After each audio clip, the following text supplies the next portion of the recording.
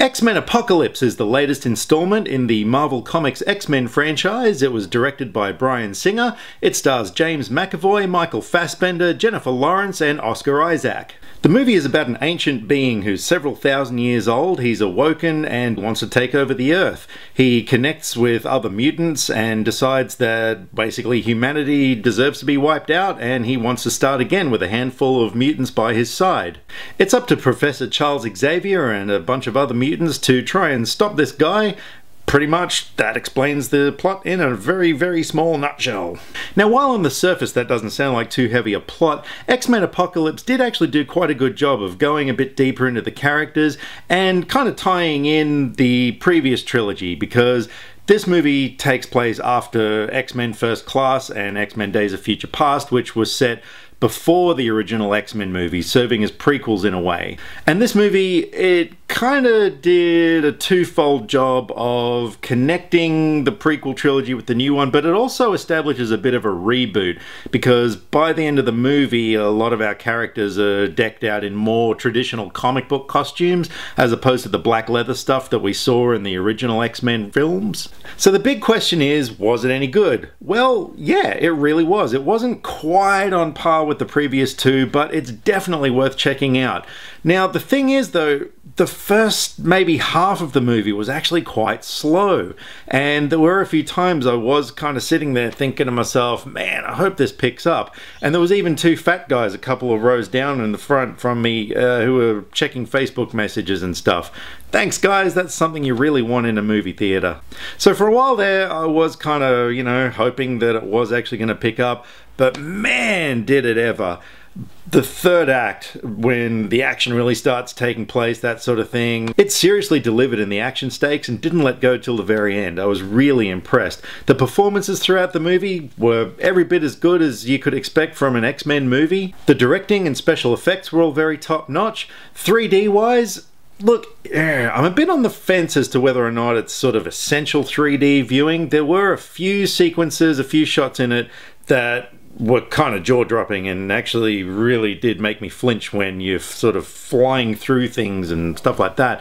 Overall, though, look, you're probably not going to miss too much if you don't see it in 3D. The script was quite well written. There was a few really good jokes in the movie as well, particularly one where they're leaving a screening of Return of the Jedi, because the movie's set in 1983, and there was a little bit of a comment about third movies in a franchise, which, if you may or may not know, the third X-Men movie was pretty heavily bashed by fans and critics alike, so I thought it was quite a good little dig at that flick. I particularly enjoyed Oscar Isaac's performance as Apocalypse in the film, the main villain. He was one of those bad guys who he had a motive, and he wasn't just evil for the sake of being evil or anything like that. You actually kind of got what this guy was doing, and he had a sort of a charisma to him that I really appreciated. I loved his voice as well. It was pretty creepy as hell.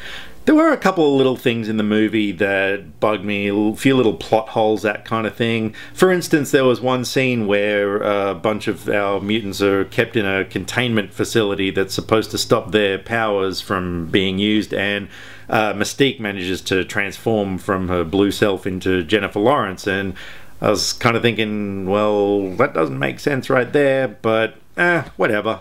So look, overall, it's definitely a worthy addition to the X-Men franchise. If you've appreciated all the movies leading up to this one, you're not going to be disappointed. It's a solid action flick, good entertainment.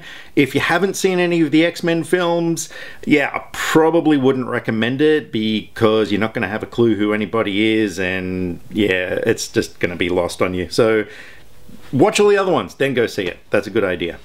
So aside from a few minor plot holes, that kind of thing, I really enjoyed X-Men Apocalypse, and I'm going to give it a 7.5 out of 10. So stay tuned. Coming up, I've actually got a couple of reviews that have been requested a while back, and I just haven't gotten around to doing it yet. That was Snowpiercer, and another request I've got for The Wall. Both movies that I've been very looking forward to checking out, so eventually, soon, I'm going to watch them and do reviews on those ones. And in the meantime, hit subscribe down the bottom there, click the thingy, stay up to date with my reviews, because next week I'm going to be checking out Alice Through the Looking Glass as well, which I think I'm looking forward to. I wasn't a huge fan of the first one, but this second one does look pretty good, so I'll definitely be doing a review of that one. And in the meantime, drop me some comments, because I like to talk about movies, and guess who I'd like to talk about movies with? You! That's right. Catch you later. Hey you there. Yeah, I'm talking to you. Click subscribe. You see the big word up the top that says subscribe? Well, click on it. Click on it now. Do it. Yeah.